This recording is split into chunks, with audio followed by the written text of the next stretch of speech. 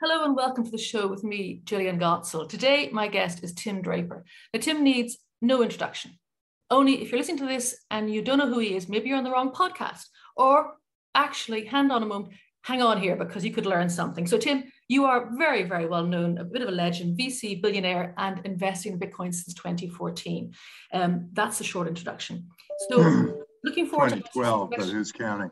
I've got a question about that later. Sorry about that. But anyway, I'm going to ask you a few questions. Hopefully you haven't been asked them too many times before. And I look forward to our next little while together. So first of all, we know you can pick winners, right? You've picked, pre-Bitcoin, it was Hotmail, Skype, Tesla, SpaceX. Then you've been invested in Coinbase and Ledger and Telos. So you've got a huge, and 50 other ones I may add. So you've got a huge track record. My question is, I know you get asked all the time. I pick losers too. That's my question. I know you pick winners all the time, but how do you pick losers? When you look back on the losers that you've picked, is there anything that you go, I should have seen that. That's what the loser client is. No, I mean, I guess the ones that don't, I mean, there are two sets of losers. One where they go completely out of business, and one where they just don't get us our money back. And then there are the winners, and there are some that make us a couple times on the money, and some that make us 1,000 times on the money. And they all kind of have different qualities. But I think to win, entrepreneurs have to build trust amongst themselves, their team, their employees, their customers. So trust is a big thing. They have to feel free to innovate. They can't feel like they're overwhelmed by government regulations or whatever. And and I think that they have to have a single decision maker, but at least a single decision maker in each category of business, and with sort of faith amongst the team. I think that makes a big difference. And it's hard for me to read that when I first meet the entrepreneur. Now, the other thing is that the big winners are usually the ones that are a little bit odd at first, where it's just like, whoa, what are you doing? It's something where it's a little different. Free web-based email. What are you thinking? That was Hotmail. Skype was a little odd too. They actually changed their model on the fly just before we wrote the check. They had both come from Kazaa, which was so they couldn't even come into the U.S. because of the they would have had to go to court right away with the music industry. Tesla, I mean, the idea of starting another car company, DeLorean was a total disaster. So were all those other car companies in the U.S. between 1960 and now, and Tesla. SpaceX, we were shooting rockets. Really? I mean, what are we all thinking? And so so I would say the ones that really won big were the ones where it was long odds at some extraordinary outcome, where the market size was very high. And hang on just a second. I think somebody's at the door. If you can just cut or whatever. Yeah.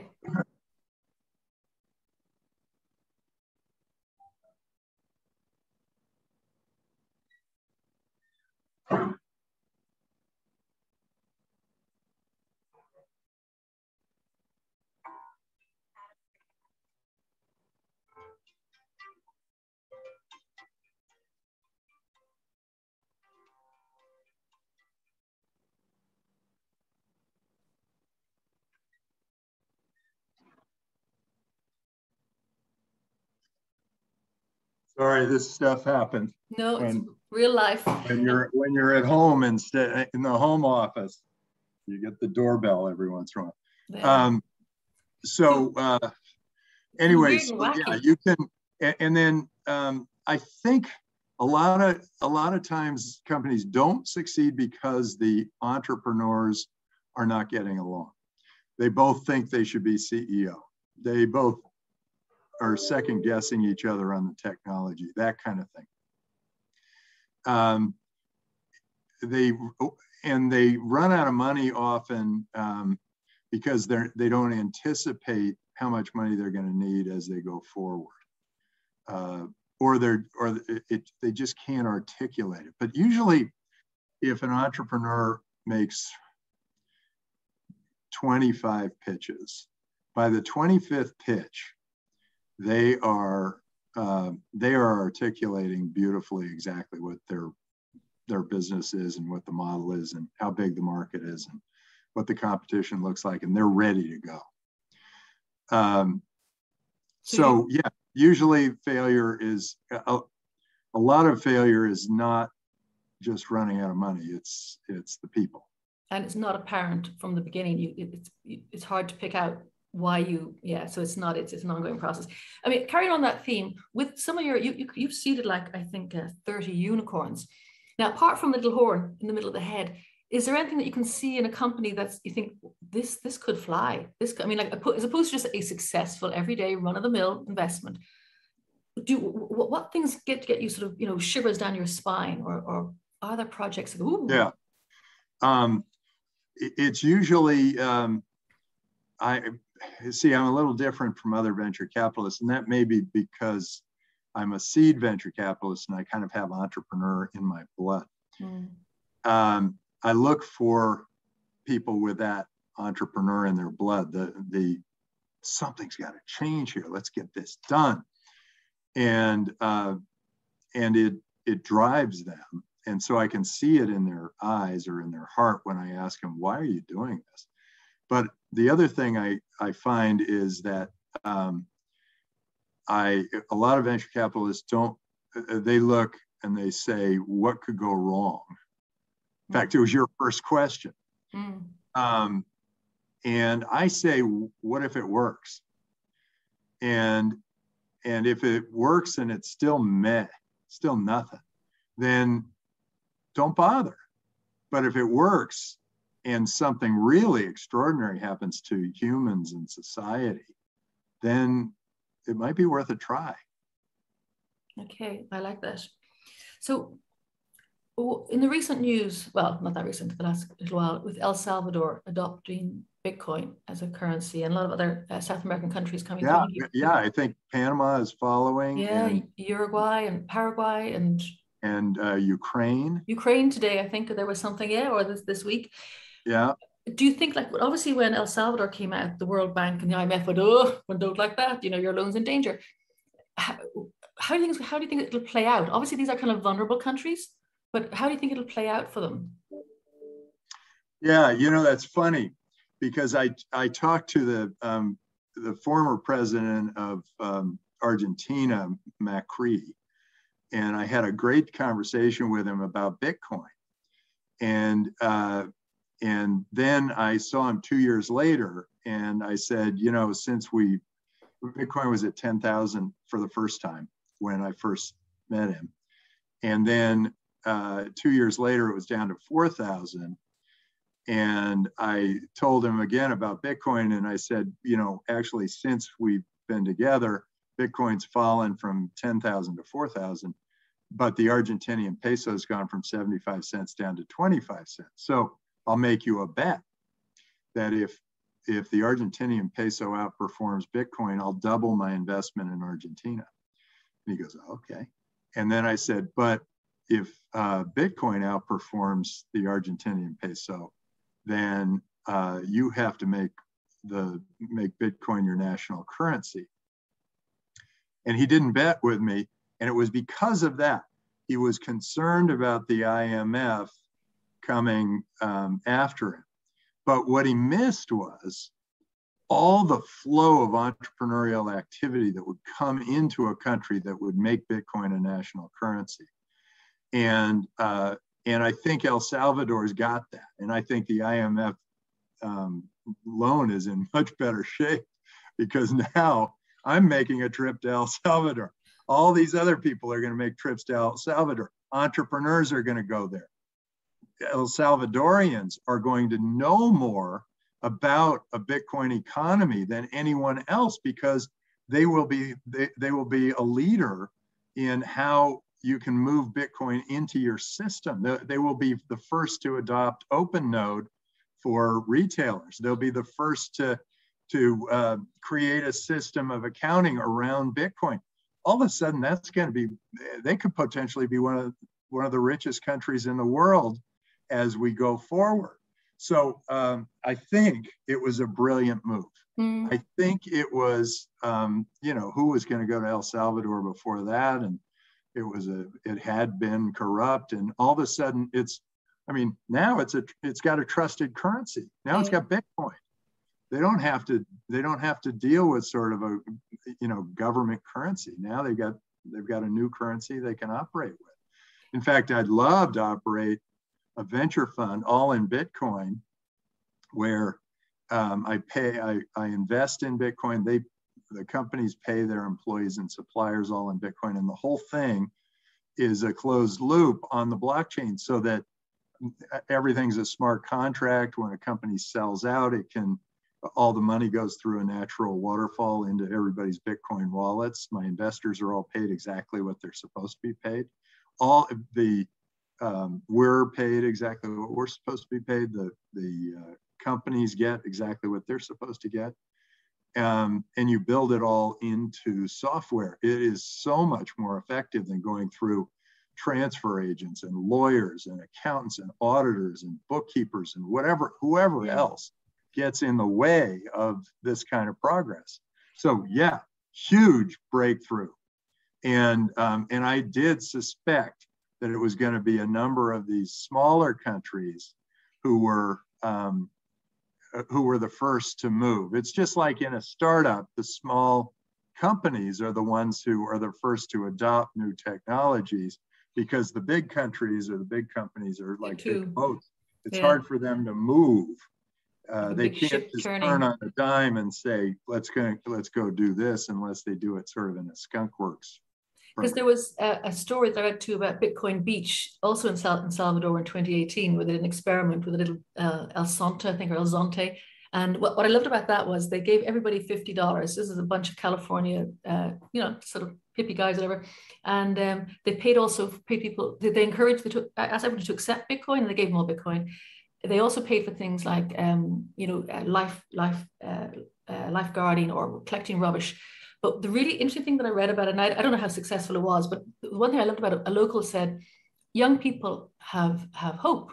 Before, their joy was to get across the border off into America, but now they can see they're part of a larger community. So I think you're right. It's actually very exciting. I love this stuff. So I think if the U.S. government had any guts at all, they would have made those PPP loans all in Bitcoin. And there's no reason they shouldn't do, they've got another 3.4 trillion they're about to spend. That should all be put out in Bitcoin, because then it retains its value, and it doesn't, and it allows true honesty throughout the system. You're not going to see people trying to cheat it, because you get your Bitcoin wallet, here's your identity. But it does seem like the people who are running Washington are way past their prime. They don't want change. No, they're not trying for change. But I think we're ready for change. This would be a really good time for an innovative leader to step up and say, hey, we should have a Bitcoin economy. We should have our all of our payments for whatever it is, for healthcare, insurance, and welfare and social security, all go out in Bitcoin, so that we have a secure system. We can now there are great identity companies out there that will make it so that people can't get 5 welfare checks or whatever happens out there now. So this is a really exciting time, and I fear that the US is falling behind other countries because they're innovating around these new technologies and the US is not. The US government is not. The private sector sure is. Yeah. The entrepreneurs are, the businesses are, but the US government, it's so big. It's so big. It's just bloated and nobody can make a decision. And they're not a lot of innovative things going on, a lot more backbiting and not so much looking toward the future. So I'm looking forward to having somebody like Suarez, the mayor of Miami, or become the president. And then all of a sudden we're going to have somebody who is forward thinking, recognizing the value of all these new technologies, recognizing that we don't want to fall behind. Yeah, yeah. And conversely then, what's your opinion of CBDCs? I mean, on the one hand, like for helicopter money, it's fast. Then the control of the CBD, the centralized aspect. Do you have mixed feelings about them, or do you think they're a part of the solution? Oh, I like all of it. I like every innovation that has happened around Bitcoin, the blockchain, smart contracts. I like level 2, level 3 they're starting to have. I like the NFTs. I like all these things are starting to happen because they are, and whether it's a centralized new token or a decentralized token, I love decentralization. Don't get me wrong. Yeah. But I like, I like Bitcoin Cash. I like I like what Ripple is doing. I like what I love what Aragon is doing, where they're creating a new form of liquid democracy. I like what Tezos is doing, creating a new form of governance. I like what, there are a number of really great innovations out there that are happening. And the reason I like Bitcoin the most is that it is completely decentralized and that it is global and open and transparent. And the decentralization means that if one government like China says, no Bitcoin here, then Japan pops up and says, we're going to make Bitcoin a national currency. And then then there's a brain drain out of China and into Japan. So I think that governments that overregulate do it at their own peril. And I think it's time for, and the US government has done this balancing act. Ideally, they operate with a very light touch. And if you have a very light touch, then great things can happen. I mean, if we had regulated the internet when it had just gotten started, it would have just crushed us. We would have lost all that economic value, all those jobs. We would have lost all that influence on the world. So yeah. Do you know what I love? You're very. I love your answer, because I thought you were saying yes. It's got definitely. You love everything. I don't mean that in a just sort of an unconditional way, but your passion is huge. So it brings me to a question I think is quite important. Because you are an important person, when you Google your name, we see your age. Apologies, you're 64. So whether you remember, no, they got it wrong. Oh, no, it's even worse. Complain. Okay, but I want to ask you a question, because I'm doing another article too as well. I'm looking at people, because I'm 56, right? So I'm a bit old in terms of the industry, and I'm a woman. So I'm kind of like I'm this old bird that's kind of going around. Oh, I love this. What are the impediments, and how can you get over for older people saying, come on? I mean, not necessarily to work, but just to try to understand it. And old folk aren't, I say old, and I use that, very, very loosely. My mom's 91, she's bright as a button. But why are older people reluctant to, what's that all about? Do you know? Yeah, I do. Older people resist change. They don't want a lot of change. They kind of like it the way it is. Look, I'm living okay. I worked really hard to get where I am. I'm living okay. Don't change anything on me. And that's why you see guys like Warren Buffett and the head of JP Morgan, who control all the dollars, not liking the idea of Bitcoin rising above and beyond all of them. But look, if you're old and you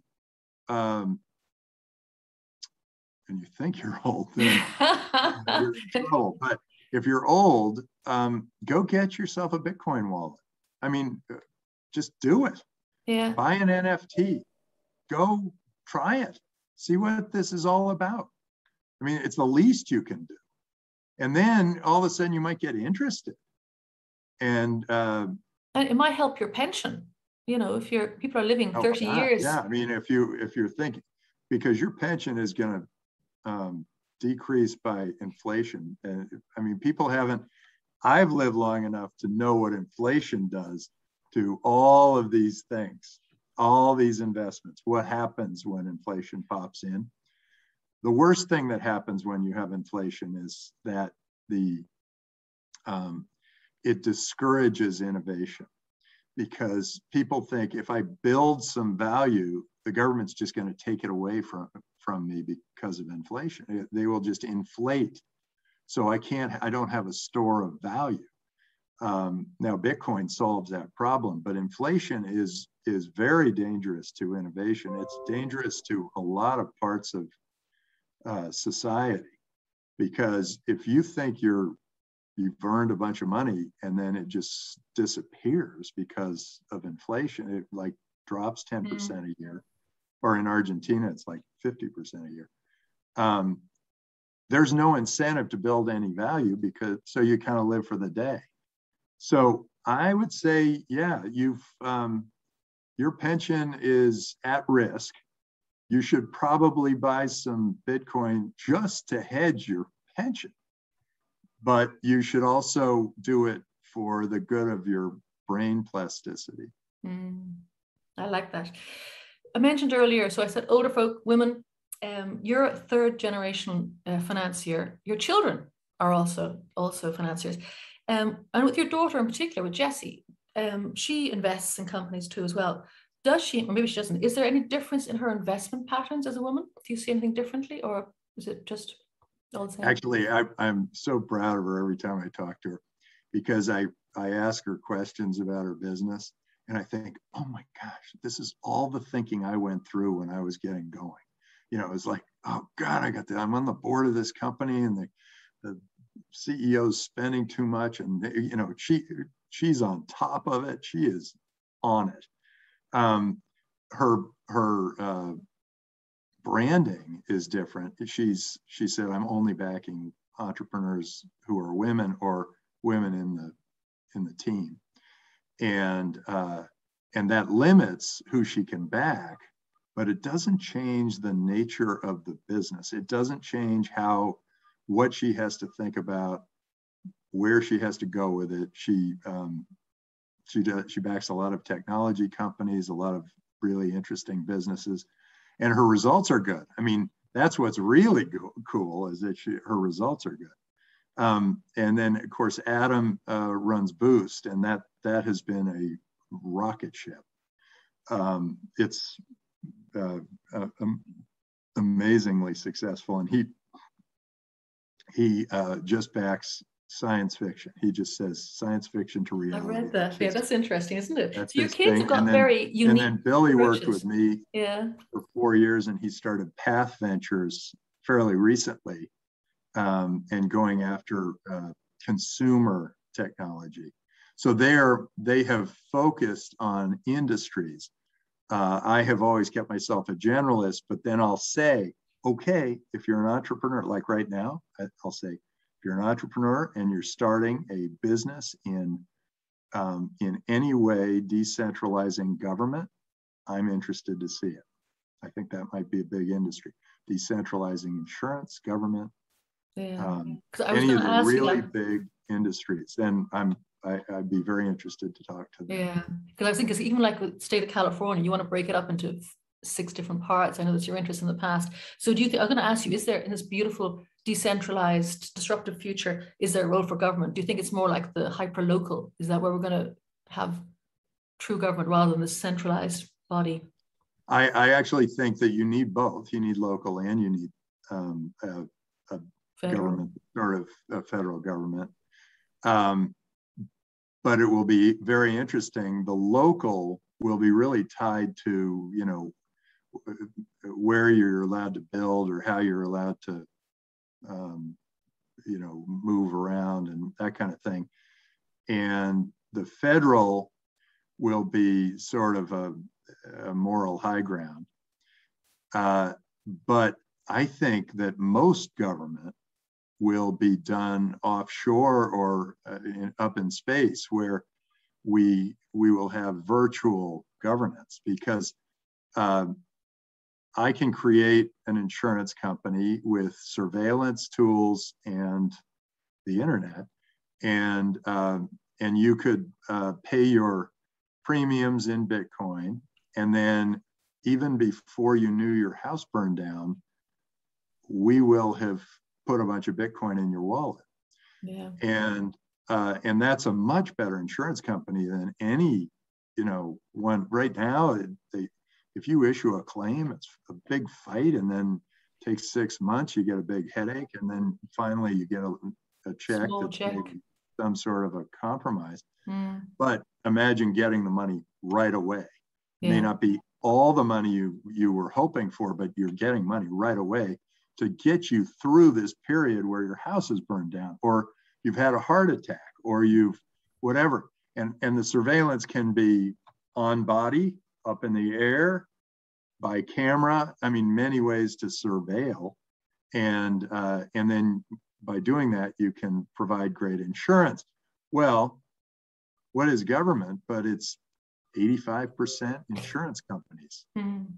So why wouldn't we just spin that part out, and then anything that's land-based, allow the government to operate? And by the way, I actually think that these big militaries are just tools of politicians, and they're really, I actually think that we,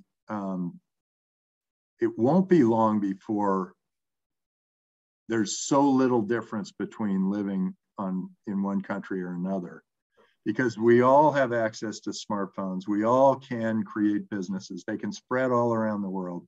So you're going to start seeing the world become much more even. So keeping people out of a country is probably going to be less and less of a thing.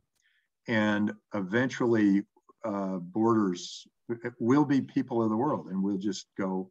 And people, I'm hoping and I'm thinking that my grandchildren will ask me the question, you know, maybe I'll be dead, but they'll ask me the question, what are those things on these? And I'll say, that's customs buildings. And they'll say, well, what were they for? Well, it was to keep people from going across this little line. And they'd say, well, that's stupid. And that, I think, will be what the next generation, or the one after that, will experience. They'll experience a world that is wide open. And while we're getting to that world, I actually think that we're right now seeing nationalism and patriotism and all that stuff, and trade wars and all that stuff. It is not helping, but what it is the roar of the dying lion. So when you see a politician saying, "Oh, we got those guys, they're making trouble for us," da, da, da, da, da, you know, I think what happens there is you are seeing the roar of the dying lion. That's a dying lion. The young driven lions, those guys are the ones who are saying, hey, you know, I don't care where you are. You could be in Timbuktu. If you're a good programmer, I want you on my team. If you're a good marketer, I want you on my team.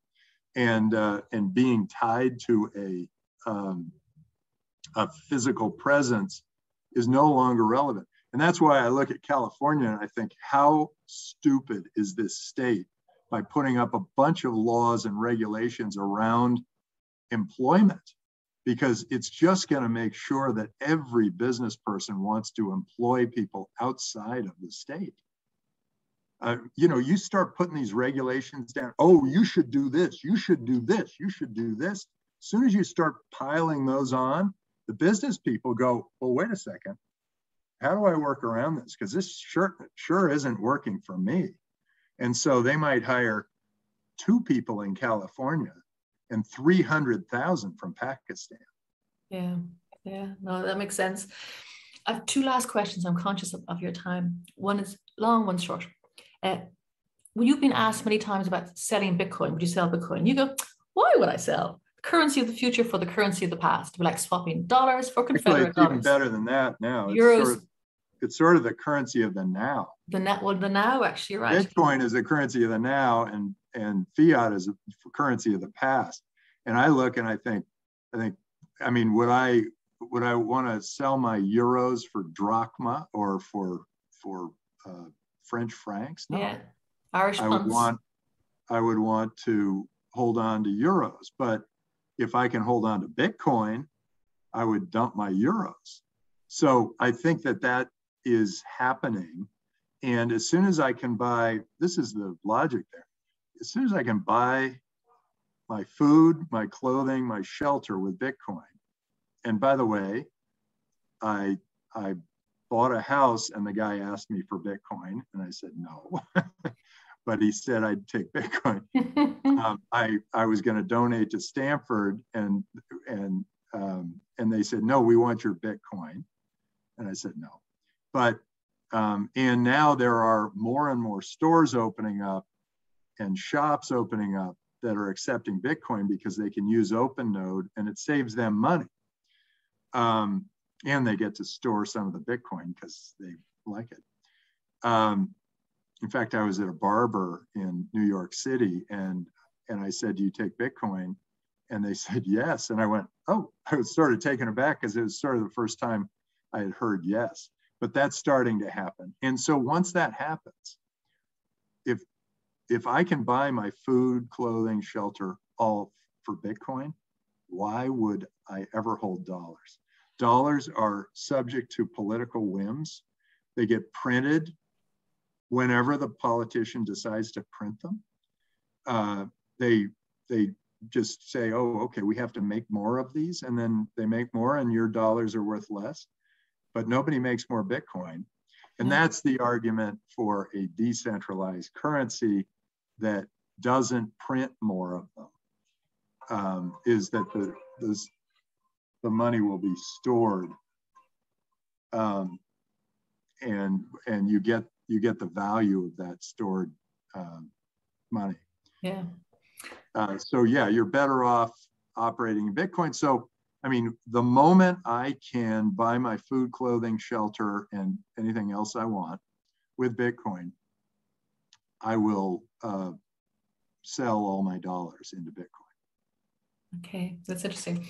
My final question is, I didn't realize you have an honorary doctorate from Trinity College in Dublin. That's my old alma mater. So my question is, when are you next coming to Dublin and can we have a coffee? I don't know. I might be in Dublin sometime. One of my good buddies, Paddy Cosgrave, is from Dublin. And are you going to the Web Summit then? Yeah, but that won't be in Dublin. That's in Lisbon. I'm going to. I might see you there. I'm going to the Web Summit this next month, November. So I might see you there. Oh, I knew Paddy vaguely. Thank you so much for your time today. It's been an absolute pleasure. I've loved your answers. Good questions too. That was fun. I'll bet people like your podcast. Yeah, well, thank you. Well, I tried not to ask the obvious ones. Good. Send me a link. I'll post it up. Thank you. And I'll see you in Lisbon then. See you next month. See you in November at Web Summit. Tell Paddy I'm coming over. Thank you so much. Thank you, Tim. Bye-bye.